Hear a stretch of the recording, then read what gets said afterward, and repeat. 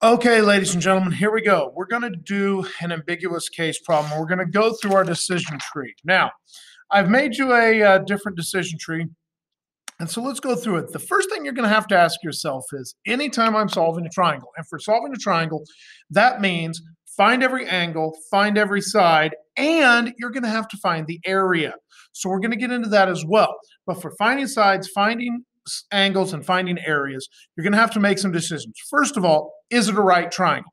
If it is a right triangle, okay? Because then you're going to use sine, cosine, tangent, secant, cosecant, cotangent, yada, yada, yada. You use Pythagorean theorem, a squared plus b squared equals c squared. You can also use area equals 1/2 bh. Now, so if that's the case, if it's a right triangle, no worries. This is old school junior high stuff. If not, let's assume it's not a right triangle. Then we have a number of options. Now, in any given triangle, we have a number of ways that we could be given information. I could be given this side here, and this side here. If that is the case, that means I have a side situation, and I have no trouble with that. I would use law of cosines. The reason I would use law of cosines is because I don't have that angle, so I don't have a pair. I'm also going to use Heron's formula, and we'll get to Heron's formula in just a little bit. But the idea there is that's easy. Next, what if instead of having that side over here, you had this angle here? You have a side, an angle, and a side. Well, a side, an angle, and a side means you're still going to use law of cosines because I don't have any combos that I can make. I have a side but no angle. I have an angle but no side. I have a side but no angle. So I'm still going to have to use a squared plus b squared minus 2 AB cosine C equals C squared. Law of cosines define that. Once I've done that, I can use an area formula, and the area formula is going to be 1/2 AB sine C. All right, and it's going to be two sides with the included angle. So that's going to be what we're going to be able to use. Now, that is if you have, so we have side, check. We have side, angle, side, check. Next, we want to be able to move on, and if I have an angle, side, angle.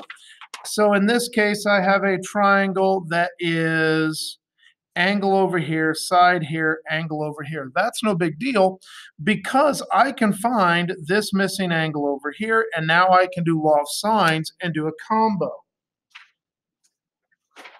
Once I have that, I can either use, again, 1/2 AB sine C, or I can use Heron's formula. Additionally, what if I have an angle, side situation? So in the case of an angle, side situation, I know this angle, I know this angle, and I know this side over here. Well, that's really, frankly, ideal because that means I'm already set up to do a law of sines to find that guy right over there. Sine A over A equals sine B over B. Okay, so that's no big deal. Here's where we run into trouble, is where we have a side angle situation. Now, a side angle situation happens where I have a side here, I have a side here, and I have an angle here. In this case, that doesn't necessarily mean I have a problem, but it might.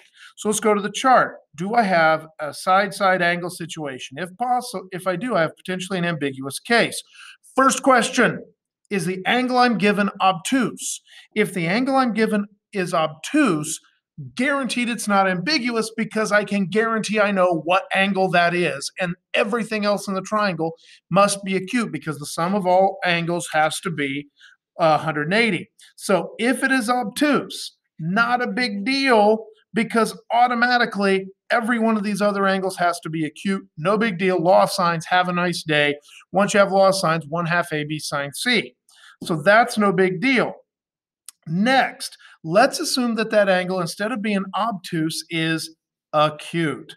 Now, there are two different ways we could go if this angle is acute. So in this case, clearly the angle I'm given is acute.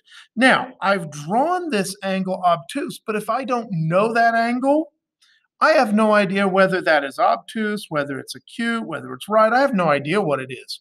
So in this case, I have to ask myself, side 1 compared to side 2, okay? Now, if side 2 is bigger than side 1, if side 2 is bigger than side 1, I'm cool. It's no big deal because there's only one way for this to go. If I have something this long and I try to swing it here, it's going to overshoot. If I try to swing it over here, it's going to overshoot. If I swing it all the way around, I just make the same triangle going in a different direction. So side 2 bigger than side 1 is okay doke. Okay, it is okay doke. No worries. I have one solution. Just use the law of sines and have a nice day. One solution. Here's where the problem comes in. If I have an acute angle, but instead of side 2 being bigger than side 1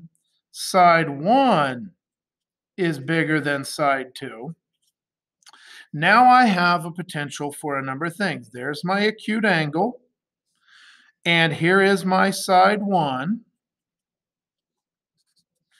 I could have either something that is too short to reach, something that is just long enough to reach for a right angle, or something that actually is too long for a right angle, but is short enough that if I swing it in this other way, kicks over here, so I end up having to break this triangle into two, meaning I have one that looks like this and one that looks like that. That's what we have going on here. The only way you'll know what you have is to go ahead and say, yes, side 1 is bigger than side 2. I still do the law of sines. If I still do the law of sines and I get nothing, then I have my answer, no solution. If I do the law of sines and I say, and I get that the other angle is 90 degrees, then that's a solution. I say, well, why wasn't it a 90-degree angle up here? Well, because we may not have been given the 90, we may have been given the small angle out of some right triangle and only now found that it's correct and right. So I have no solution, one solution, or in this case, I have two solutions. This is where it could have been kicked out this way, or it could have been kicked in this way. But in either case, I need to break it up into two different triangles and solve both completely. All right, so hopefully that makes a little more sense for you. The homework is the ambiguous case delta math that goes along with this.